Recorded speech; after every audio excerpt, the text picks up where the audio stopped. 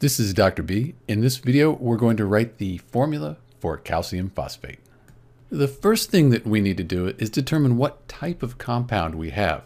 We know calcium, that's a metal, and then phosphate is a group of nonmetals, in particular phosphorus and oxygen atoms.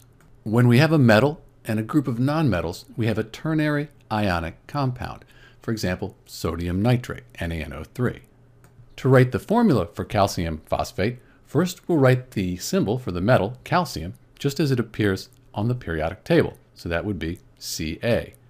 Then for the phosphate, that doesn't appear on the periodic table. We need to look that up in a table of polyatomic ions. Often you'll be given this table of common ions to work with. We can see in the third column, the one with -3, we have the phosphate ion, and it's PO4 3-. We'll worry about the 3- later. For now, we know that the phosphate ion has a formula of PO4. So we have our calcium, and we'll add the PO4 to make a skeleton formula for calcium phosphate. But remember that -3 on the PO4, we've got to deal with that, because when we have ionic compounds, we have to balance the charges on each of the ion. So the PO4 is -3, and we can look up the charge on a calcium ion on the periodic table. We can see that on the periodic table here, calcium in group 2 has a +2 charge. In fact, all the elements in group 2 there have a +2 charge.